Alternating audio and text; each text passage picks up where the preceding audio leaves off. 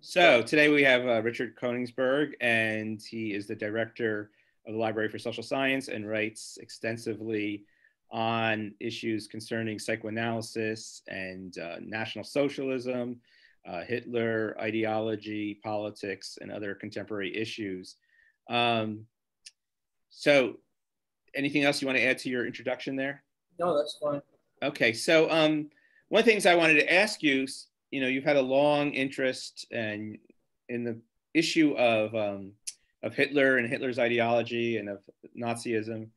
So I wanted to ask you, why do you think it's still important to study that today?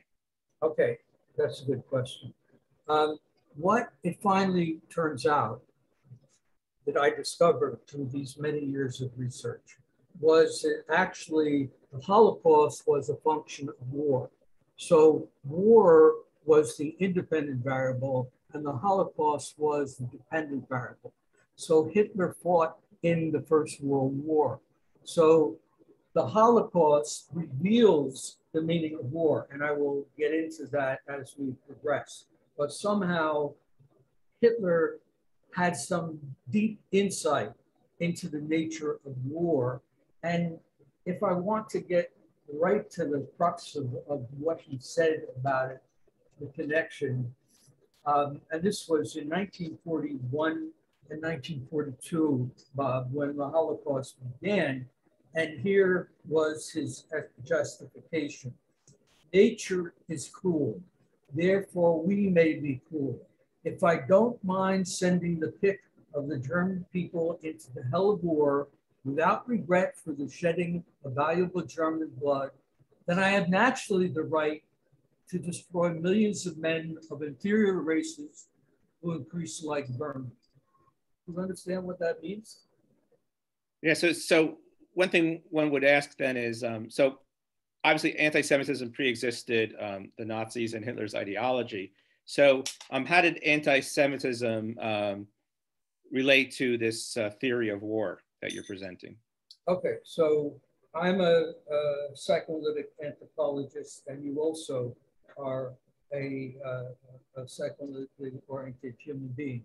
So Hannah Arendt once said, anti-Semitism explains everything and therefore nothing. In other words, it's just a word.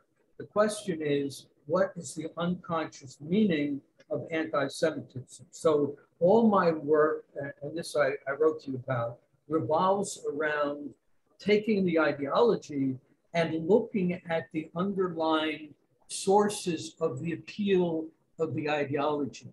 And this is why people like me were out of it for so many years, because what took over was this idea of discourse, right? And Lacan is somewhat related to that. But let's take Foucault, and they would say things like, where would an idea come from if not from a societal discourse? So my fundamental theoretical question is, what is the source of a discourse, and why is it attractive to people in a society? So the question of anti-Semitism is the question of what anti-Semitism meant, first of all, to Hitler, and second of all, to all the German people. So there are psychological causes why people embrace ideology. So, oh, I think you turned off the video. Okay, so I'll ask the question while you hopefully get reconnected with your video. So what the follow-up question is, in an article you write about the fantasy of an omnipotent object bound to the self. And I was hoping you could kind of explain what that means, like the fantasy of an omnipotent object bound to the self and how that relates to this fantasy structure. Okay, so that's something that you picked out, right? This is not at the essence of everything I've written, but it's very important. An omnipotent object bound to the self is when you identify with some object, like a nation, and internalize it and make it part of yourself. So one's own omnipotence is bound up with the object with which one identifies. We call that projective identification. So Hitler's Rudolf Hess used to say, Hitler is Germany just as Germany is Hitler. So Hitler had basically no personality. I mean, a little bit, but fundamentally, his whole personality was based on his internalization of Germany into himself. And that functioned to hold him together. This is why this term disintegration is so important in his literature. His fantasy was that the nation was disintegrating. And like a psychotic, if the nation disintegrated, therefore he would disintegrate. So his struggle, Mein Kampf, was a struggle to keep Germany alive at all costs. Now, that object attached to the self, for somebody like me, or maybe for somebody like you, can also be the oppressor. So what the left-wingers talk about oppression, they're really talking about an object that is inside themselves. Because if you're a Buddhist and you separate from the quote-unquote symbolic order, then what's the big deal? It's only when you identify with an omnipotent object that you feel oppressed by that object. So I live in my apartment. So nobody comes into my, I have a good lock on the door, I have Mayha to protect me. Nobody comes here to bother me. Now, I still have an internalized object of the academic community that has different opinions than I do. But that's what I mean. It's an idea that is identified within yourself. It's very powerful. Could be the mother, could be the father, could be the nation, which is identified with which the individual identifies. So, like, if you're trying to use psychoanalysis with an individual and you're exploring their unconscious, or they're exploring their unconscious, and you're using free association, and the analyst is remaining neutral, or if in Freudian analysis, what's the parallel for political science in the sense, like, what can we do to help people overcome, or a society overcome its political fantasies? Yeah, well, that's what I've been trying to deal with for all these years. I have a paper right at the beginning, actually, the first thing that Mark Crocker published by myself is called Awakening from the Nightmare of History. How do we awaken from our collective nightmare? Now, the first thing I would say is you have to recognize right now, American culture seems to me to be a collective nightmare. It's chaos. So, I mean, I really admire you for trying to study it because it's so chaotic. And as you point out about the internet, this is very important insight you had. Anybody can upload anything nowadays. This is the most important single change in American culture. It used to be, that the best thing you could do would be a letter to the editor in New York Times Magazine. Now, everybody in the world has their say. And as the postmoderns used to say, one discourse is as good as the other. You're entitled, I once had an argument at a conference with a lady, and she was Korean, and she was talking about how, the typical thing, Americans are oppressed and everything, oppressors and everything like that. Well, I actually dated a Korean woman, and she had welts on her body because the Korean men in that generation freely beat the women. So I told her that. I said, you just internalizing the academic discourse that Americans are such oppressors. I know Korean women. I knew many Korean women. And she said, I don't think I like your discourse, and she walked away. Yeah. So also, Freud spends a lot of time in groups analysis, group psychology analysis of the ego. Talking about his model is hypnosis, right? For why someone submits to an authority figure. Like, he looks at the church, he looks at the army, political rallies, and then he also looks at passionate love relationships. And in all of these different social formations, he focuses on his experience he had as a hypnotist, right? And you know, so the question is like, you know, what drives people to submit to the will of an other, and suspend all of their reality testing and all of their conscience? Is it a regression to like an infantile relationship, do you think? Or is it just the way that fantasies work in people's unconscious? Well, it could be both.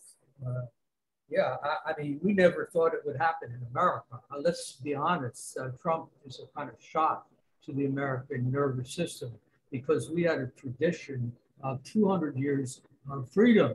And I'm an American, you know, I respect George Washington. I respect Thomas Jefferson, even if he had sex with a black woman now and then. I don't make a big deal out of that. The Declaration of Independence is one of the greatest documents in human history. And if you study other cultures as I have, before I met Neha, I met her because I studied Asian cultures. I saw 200 Chinese movies. So the idea of freedom is an almost unknown idea in most parts of the world. I mean, in India, in China, and look at what's happening in China now. You know, they don't have the idea of freedom in most parts of the world. So even though I was brought up in Western civilization, right? We didn't read anything. We read Aristotle, Plato, Socrates, and then right up to Rousseau. So we had a tradition, and then Thomas Jefferson, and then Washington. We have a tradition of freedom.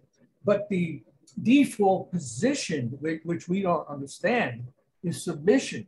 And this is true in Asian cultures. So before you explore the psychology of it, you have to look at it in terms of culture. So India, for example, this was the first Asian culture that I explored. And I met a beautiful Indian women. And this was, you know, I'm pretty old. So people didn't recognize Asian women in those days. They were like a foreign species. So I had my pickings. So I dated her a couple of times, and she always used to meet me in the lobby of her place where she was staying with her uncle on 86th Street. And I always used to wonder, you know, why couldn't I just come and pick her up? So one time I hadn't seen her for a while. They sensed something was going on, her and her relatives in South Africa. She's considered black, by the way, in South Africa, was. So I decided to call her up. And I said, may I speak to Regina? Her name is Regina Nadu. And her uncle got on the phone. He says, who is this? And I said, I'm a friend of hers. No, you're not. I said, yes, I am. Could you please put her on the phone? He said, if you call again, I'll cut your nose off. Now, if you go to Indian movies, you find this theme over and over again. In fact, the first Indian movie I saw, the man shot the Indian woman's lover. So, and they have arranged marriages. So they will tell you, and you probably know some more modern Indian women, oh, we don't have arranged marriages anymore. You scratch the surface, nearly 90% still marry according to what their parents tell them to do. So, so what was the question again? No, so I'm getting at the question of like why people submit to authority, or why they, the hypnotic foundation that Freud found in these different forms of social relationships. But another related topic we were talking about before is question of like, why do so many people believe in these conspiracy theories? And one of the things that you're talking about is freedom. But if you look at the way that the right has used freedom, like the free market, free speech, and libertarian freedom, they've kind of used, some people say they've weaponized freedom as this way of basically promoting a selfish attitude that goes against society, to say that basically we don't need taxes, we don't need government, we don't need welfare, we don't need social programs, we don't need education, we don't need any of these things, because the individual should be free even to not wear a mask, not to get a vaccine, to go out in public, to infect other people. So hasn't this like idea of freedom that you were talking about earlier been somehow like manipulated from the right in order to, as a political weapon? Well, it's also in the rock and roll tradition. We don't need no education. Boom. We don't Remember, need... this is going out to the world, so you're singing, like, this video can go. Well, I'm a singer. You know, that's part of my identity. I would like to make it more of my identity. But you know that song, right? Yes. We don't need no education. Pink Floyd, yes. Yeah, it's the same idea. So yeah, but it's not as complicated as you're saying. I mean, when I was young, and again, this is not in other cultures, and my father would tell me to do something, it might even be good for me. I would say it's a free country. So even from age 4, I used the idea of freedom as a rebellion against authority. So I think these people, without going into all the other things you said, and this is something I would love you to do a study of, it's just the, you know, taking this idea of freedom to an extreme. I mean, nobody can tell me what to do. I'm a free man. Nobody can tell me what to do. This idea, this is an American idea, and they take, like all good ideas, they take it to a bizarre conclusion. No, nobody's going to tell me what to do. And I'm focusing just on the vaccines. Of course, it's bizarre. And on their deathbeds, you see this all the time. These people that say, I'm not going to take the vaccine, and then they're dying, right? So, you know. To me, the ultimate image of this was during the insurrection, wherever you want to call it, January 6th, a guy had a flag, said, "Don't tread on me," right? Which is like a Southern rights, you know, freedom, libertarian freedom sign.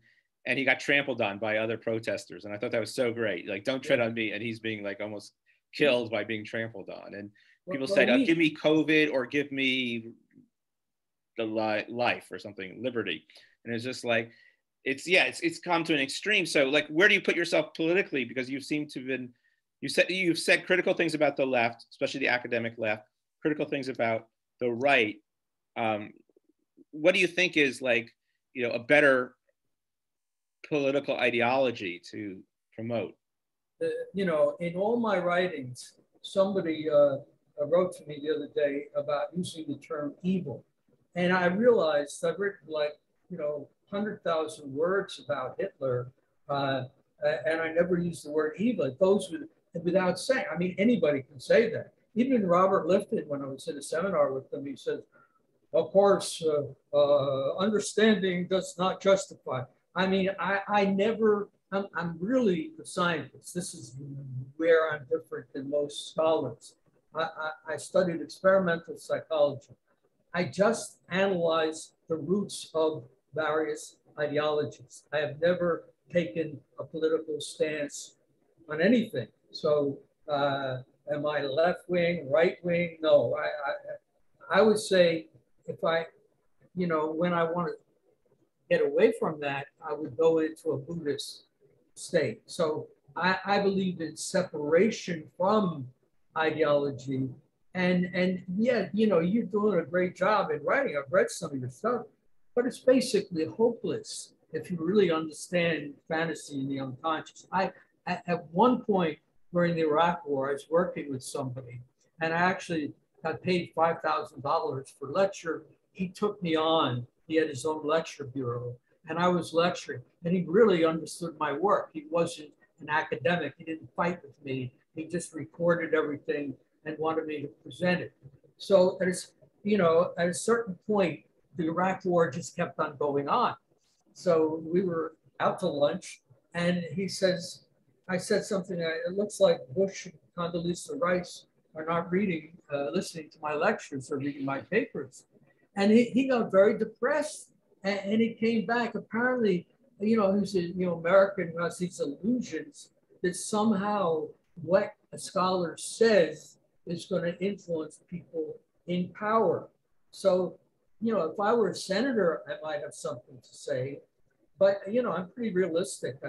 Who cares what my opinions are about things? I have. So why do you continue to write and research and produce all this material and circulate all this information and books and stuff if you don't think it'll have a fundamental effect on? Why did Darwin do that? I'm not sure. I don't know. He was trying to establish a theory. Why did Einstein do it? I have a theory of culture. Okay, I'm a theoretician. I mean, why would you look? Why? That's a strange thing for an academic to say. Why would you look down on theory? Most scientists are trying to solve certain problems in all fields. Now, in medicine, they may be looking for a cure, right? There's only one Jonathan Salk, or whatever his name was. He was from New Jersey, and I didn't like injections either, by the way, but I got one recently. No, I'm a theoretician, like Darwin, like Freud, like. So do you think universities have lost that kind of basic theoretical drive or foundation? Instead, they've become more advocates and more politically involved and less trying to look at things from a scientific perspective? Do you think that's a... Yeah, and you're trying to resist that. I'm outside that. I left the academic world 40 years ago. I see it at a distance, but it's pathetic. I mean, the way they, like poor Jordan Peterson. Now, you may not agree with some of his theories, but he's a brilliant man. And he goes to lecture and he has people yelling at him and protesting. So the fact that you've resisted this somewhat is very unusual. Yeah, of course, that's all they do. I'm sure you've gotten in trouble sometime for something you said. That, yes, it's a mess, the academic world. And that's why I limit myself to, the people on my mailing list. I'm just beginning to do this sort of thing. I'm coming out, you might say. I'm doing more YouTube lectures, but I'm very careful.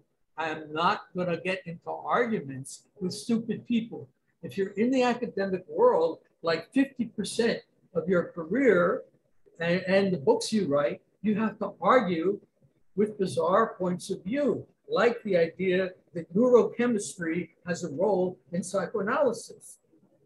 Yeah, well, I think, this is similar to my approach to teaching is, I like everyone is entitled to their own opinions, but not their own facts. And I try to focus on the facts in the sense that a lot of people say, oh, we should have the classroom as an open, conversation of different people's opinions, but it really should be a place where you're using the scientific method to seek out the truth and to use, established methods.